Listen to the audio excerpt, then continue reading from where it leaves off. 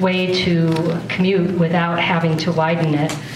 So that was my biggest take home, is that there's a lot of support for the project, but not necessarily support for widening the road. Sorry, I'm right in that light again.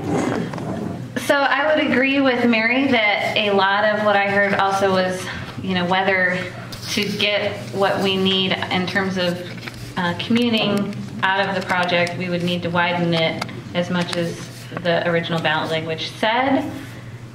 Additionally, I heard a lot of creating the area that we're talking about, the project area, as more of a destination as opposed to a corridor. That was the theme over on the input wall.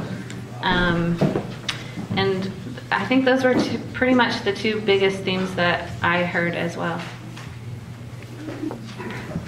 I met some new neighbors tonight. That was probably the neatest thing that came out. I met some folks that live near me that I haven't had a chance to actually meet face to face, so that was nice. And one that sticks in my mind the most was a couple, Babe and his wife. She's going to turn 89 here next week, and they've lived in their house 63 years. And they're asking me, what's going to happen to our house? They don't want to move, obviously. They've lived there a long time.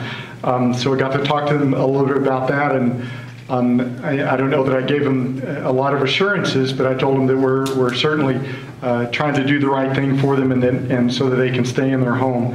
I heard about kind of reinforcing the idea that this is a unique roadway. It's a gateway into downtown, that we need to